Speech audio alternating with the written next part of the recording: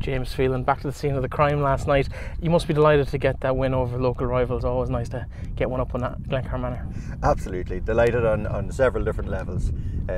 We got a performance. We put ourselves in contention to be fairly high up in that group, and as I say, we beat our local neighbours and rivals Manor, and the fact that they are the present county champions. They were the marker, that we wanted to set ourselves against, and so once you want to pit yourself against the best, so we came across that. Now, that doesn't mean anything going forward, but at least we're at the races, In terms of the game yesterday, a bright start from yourselves? We got a great start. We got the dream start. I think we hit 2-2 in about 5 minutes. And that really set us up for the performance ahead. It put that daylight between us that it was just always going to be difficult. Given the type of games we have with Glencar Manor, they were going to find it hard to bridge an 8-point lead. In terms of the structure of the championship this year, it must be nice to have had games where you haven't had to travel too far for games, rather than the usual trek to maybe Drumshanbo, Carrick or Ballinamore. Absolutely, yeah. We were in Leitrim Village and we were in Drumreilly, but while I think it's a huge distance to come from Drumreilly down here, we're used to these journeys to the south of the county all the time. But no, it has actually worked out well. It's been great to host championship games at home. It brings a different atmosphere to the whole thing. And like last night, it was a special occasion here with having our new pitch and having, as our neighbours here. There was a good crowd and there was a good atmosphere, and it was a lovely evening as well. What did the streaming element bring to it, or are you even aware of that once you're kind of watching the game develop in front of you? No, generally not aware of it as it's going on, but it does create a buzz, all right. I suppose going out beforehand, lads would have known that this was being shown around, and that there would have been family members and so on watching this in different parts of the world. And we were getting messages afterwards from different parts of the world saying well done and all the rest. So I suppose from that point of view, it does bring a different type of an element to it. In terms of the overall championship, again, based on the first maybe round or two of games, there were certain trends that have pretty much been knocked on their head over the last 2 weeks. Yourselves had a rough opening day, maybe defeat to Leitrim Gaels. You've turned that around completely. You sit on top of the table, albeit with one game left to go in the group. How have you seen the kind of the development of your squad over the last 4 weweeks? Yeah, well, with the year that was in it, it was always liable that something like that would happen, that you go in cold to the first game. With the whole COVID-19 and the lockdown, it didn't give you a chance to prepare that well insofar you couldn't get challenge matches and so on. So, like everybody else, we went in with what we thought was our best 15 starting. It didn't work out for us on that day, and we had to evolve and change fairly quickly. But luckily, the changes we made have worked for us, and the team have settled back in again, and we got the last 3 results on the bounce. So it's been fairly positive. The same is probably true in the other half of the championship, in the other group, and it really is almost a lottery now as to who's going to finish top of a group and who's going to finish third or fourth in a group. So it's very hard to predict who you're going to have in the quarterfinals. Has any of that come into your consideration at all as you're looking at the final permutations in the fifth round of games? Up until now, I hadn't looked at it.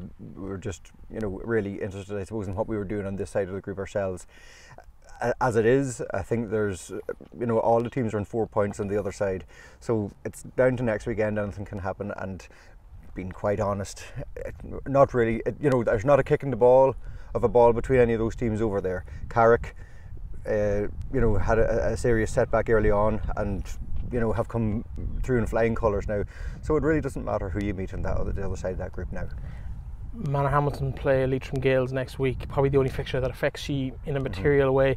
If Manor win it, you finish top on the head-to-head That's results. Right. If Leitrim Gaels draw or win, they'll be top of the group. In terms of that, if you finish top of that group, it is Carrick you'll play in that quarter final, because they're almost guaranteed to be fourth based on the score difference. It would take a kind of an interesting combination of results on the last day for them to finish anywhere but fourth in that group. Have you had a chance to look at them? Will you go look at them next week? I know you're idle. Yeah. They're idle too. They're finished their campaign too, so you kind of don't really get that opportunity. Yeah, well, look, some of those games are online, so we could go and look at them if we were really interested. But no, I'm just interested in what we're doing ourselves. Talk to us about the actual team this year and some of the changes you have made since that opening day. Like, who has come into the team that maybe has impressed you, that you weren't maybe necessarily expecting massive things from this year? Yeah, well, Donald Clancy came in last night. That was his first start this year, and he scored 1-2. So that was, that was a huge bonus for him. Well, the team hasn't changed that much. Maybe a few positional switches. Rhys Brennan finds himself back along the half-back line now, and he's enjoying life there.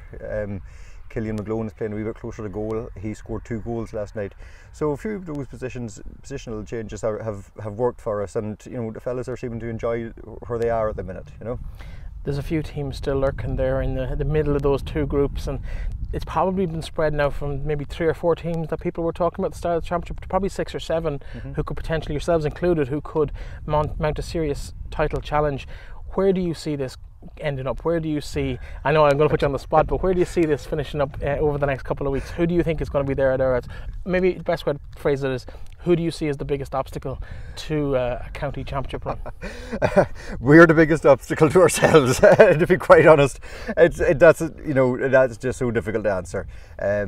Obviously, Manor are still going to be there. They're the present county champions. There'll be a kick in Manor. Ballamore are going to be looking to go one step further than last year. Mull are always thereabouts. Carrick have suddenly put their hands up. Fianna are going to be there. It's impossible to say at this stage. There are a lot of quality teams coming through, and you know what? It's great for Leitrim football to see this. Whereas previously you'd have been fit to point out, okay, there's 2 teams, possibly we'll see maybe 3 that are going to, fight for this championship. There's a good 6 teams at the minute that could take points or take a game of each other at this stage. What's next for you? An idle week this week, then I think it's a week off before the quarterfinals kick in, so you've got a nice little break ahead of that. Yeah. What will you do with the team over the next 2 or 3 weeks?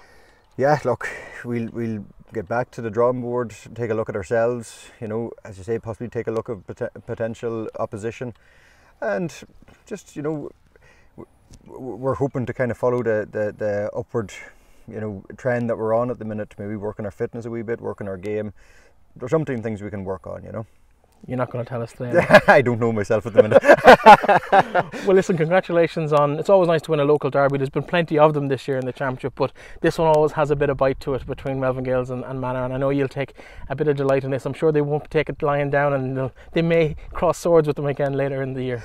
Look, there's always that possibility, and listen, we'd love to see Manor back in the county final again with us. So, it might happen.